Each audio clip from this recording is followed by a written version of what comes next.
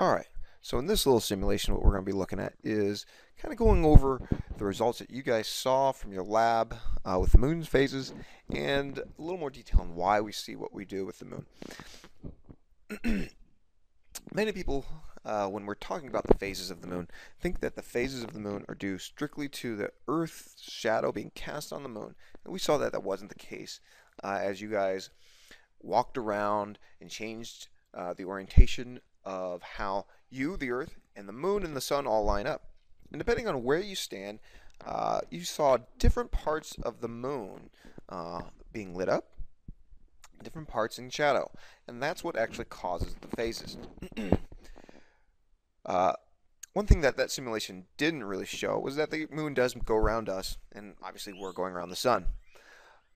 Also, if you watch very closely on this simulation as we're progressing through different phases, here we're going into the waxing as the sun or the lit part of the moon increases. Notice the features that we see don't change. They may be in shadow, they may be in light, but they don't change. We only see half the moon.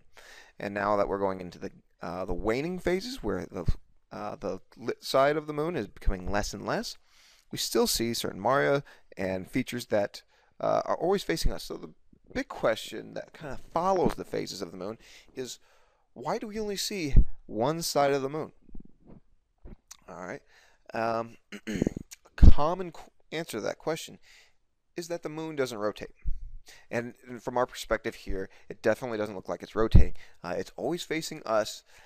But if we change our perspective on this, and we go to a more top-down view, we can see the Earth is in the center, and the moon has been enlarged, and it's got this little red line on it to show the part that's always facing us. Now, if the moon didn't rotate, what we should see as I progress through the month or so is this red line should always face to the left, because the moon wouldn't rotate, so that line would never be facing anywhere else. If it does rotate, though, this is going to change the orientation. So let's go ahead and hit play. As you can see, as we're progressing through time, again, the same side always faces us. We just saw that. And that's why this red line always is facing the Earth. The moon is rotating on its axis. All right, and two words that you guys want to jot down in your notes: rotation and revolution. Rotation is spinning on an axis, like a top.